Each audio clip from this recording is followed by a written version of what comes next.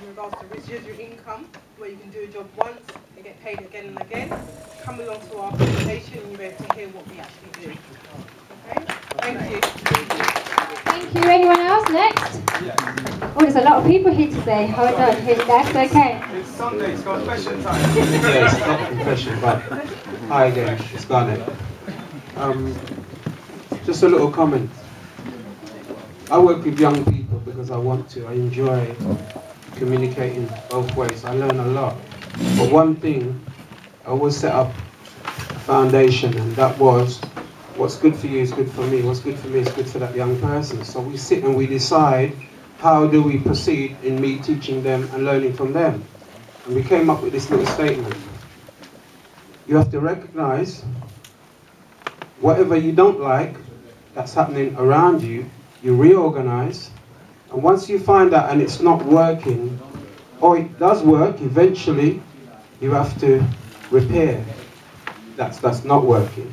And then you have to continue a bit further than that, which is called replenish. What does that sound like to you? It sounds like it's a plan to succeed rather than have no plan and hope. Okay? In that case, we have no hope as a community, because we asked a question earlier on, and there is not an end to that question as in a suggestion how we're going to move forward. I have a plan. I brought that plan together with young people, which is how we're going to bring our community back. And I'd like to know that in the new year we continue where we started and actually come up with a plan, rather than just talk about and making statements. I'm sorry, but when I sit with young people and they say to me, that's why we don't really communicate with you. You say that Sunday, Tuesday you've forgotten. In 2 months' time, you don't even remember that you said that, because you're going about your business. Money, bills, right? So that comes before them. Now that was part of my statement, why young people don't really have to communicate with us, because we're only going to tell them what we've told them 1,000 times, rather than sit with them and make a plan. How often do you sit with your child and make a plan? Now, or before, or in the future, it's just going to get worse. So that's really what I wanted to say to you. And if you're really going to get to the bottom of it, let's tell ourselves the truth that we have failed ourselves, and we probably failed majority of our young people, and we're probably going to continue failing. Why? Because we think that we can solve it for them without them. Sorry, I'm just letting you know that is my point, that we cannot do it without them, we cannot do it without a plan, and we continue to talk about it and do nothing about it. Yeah, you can swim. Keep on swimming in the sea. How long are you going to keep on swimming for before you drown? Thank you, guys. Okay, next. Let's come up. Hello everybody, it's me again. I just want to quickly I'm going to keep this brief. It's like what the brother just said was setting up exactly what I'm about to talk about. I'm quickly about to talk about responsibility. And what he said is very, very true. As a community, the elders seem to be failing the youngest. And what we need to think about, be thinking generationally. I'm talking about economically. The fact that a lot of the youngest have to go to another person to get a job, to be able to get money into their pockets is not a good thing. So what I want to say is that me now, I'm working with people to create opportunities, business opportunities for persons, like the sister said earlier, to create residual income. We need to learn from people who are actually in that position, who know about money and get financial education. There was a very person, I'm not endorsing any other people, but there is wisdom in one quote. I'm not going to mention the person's name. There's a wisdom when he says, if you're serious about maintaining wealth, which every single one of us should do, to be able to hand down to our children, if you're serious about maintaining wealth, you should have 7 streams of passive and residual income. So what I want to do is, I'll be around, you can talk. And so I've got some flyers, where I've got my personal number, WhatsApp me, and we'll talk. I have presentations as well, and we can talk about ways where I and my team are developing residual income. Okay? So with love and peace, but with seriousness as well. Anyone who's serious about that, do contact me. Okay, I want to add to that in regards to how we spend our spending habits. We know that before it goes to retail, somebody's buying it much cheaper, right? Do we all agree? Yeah? Right, so what would you say if I or a group of us says, okay, I've got a company account. I can go to a cash and carry or wholesale and buy our essentials. Would you be happy to chip in your money instead of you buying from a typical retailer like Waitrose who put it up like 200, 300, 500%? Would you be happy to pay less and get more? Yes or no? Yep. Now, you will have more money into your pocket, right? Okay, let's act today, okay? If we need essentials, whether it's toilet roll, toothpaste, whatever it is, let's buy together, food together.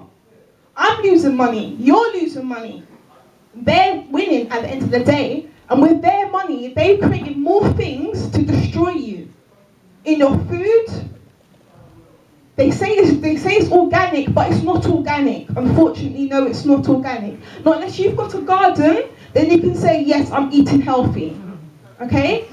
I can try my best to try source all these organic fruits and vegetables, but the only way I can really continue to feed my community in the best way that I can is if we all work together. Yes, I agree with that. So has anybody got a garden or an allotment that we can actually help each other grow? Yes or no? I'm appalled to see that one finger up. I'm appalled. It's over there, I saw it over there. Look. One. Okay, me and you can talk, and then if anything, we can literally just help each other out because we need to fight together. Let me just ask somebody a question. Your groceries that you've done this week, how much did you pay? Your last shopping.